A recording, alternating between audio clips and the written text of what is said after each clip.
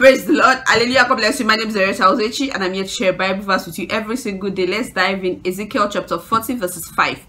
About Ezekiel's vision that was shown unto him. Verse 5 says, "And behold, a wall on the outside of the house round about, and in the man's hand a measuring reed of 6 cubits long by the cubit and a hand breadth. So he measured the breadth of the building 1 reed, and the height 1 reed." Then it came unto verse 6. Then it came unto the gate which looked towards the east, and went up the staircase, the stairs thereof, and measured the threshold of the gate, which was 1 reed broad, and other threshold of the gate, which was 1 reed broad. And every little chamber was 1 reed long and 1 reed broad, and between the little chambers were 5 cubits. And the threshold of the gate by the pouch of the gate within was 1 reed. It measured also the pouch of the gate within 1 reed. Our God is a God of details. Our God is a God that every single details matter. He does not want to leave us blank. He does not want to leave us to walk in the dark. He wants to be able to show us, this is how you should measure this thing. This is how I want it to be. Per centimeter, per millimeter, per second, how it should be done.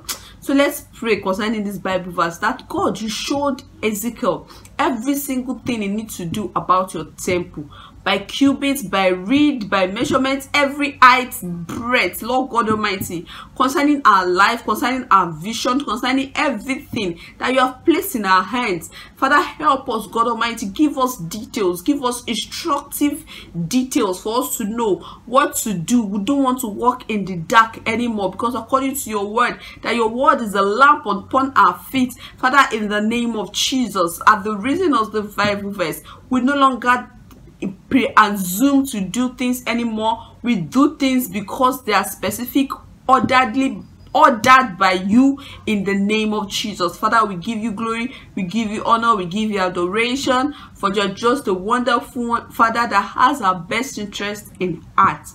God bless you so much. Our God has answered our prayers, and you should know, anywhere you feel hook, anywhere you feel stuck, always remember that God is a God of details. He can help you. You can just ask for help. And anywhere you feel maybe he's not answering you, wait on him. Wait on him. Our God is a God of miracles, signs and wonders, and he can never put you to shame as long as your eyes are on him.